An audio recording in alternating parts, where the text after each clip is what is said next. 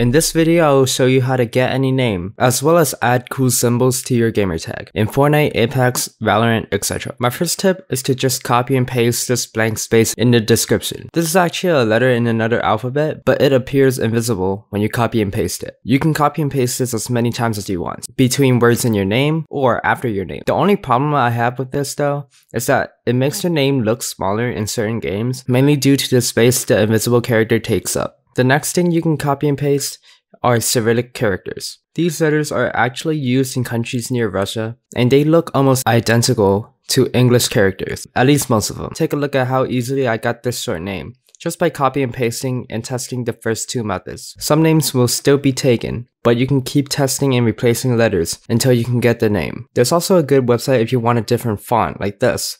Just go to LingoJam. It makes it fancy and even adds emojis. It's a great way if you want to just enter your name and get a lot of options. I can see a lot of people using this because of its ease of use. They even add emojis on some of them. Next, let's look at some cool symbols.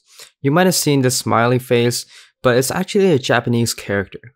I got this from a website called tobyscs.com. It has tons of symbols, from smileys to crowns. It's a great way to spice up your name if it's taken, or if you just want to. But unfortunately, some games like Rocket League put unknown characters when you add these. But one good site I use is megacooltext.com. I will link all of this down below, by the way. This site's text is applicable to almost every game. I even tried doing the F word and it somehow worked in Valorant. Now I don't recommend using this to add curse words into your name, but hey, if that's what you want to do, here's just another option. If you're still stuck on what you should do, I would say just get a new gamertag altogether. I have lots of videos on how to get them, and I even have a 100 name list of non-taken gamertags, also linked in the description. Do you like gaming news, tips, and other videos like this? Subscribe for more.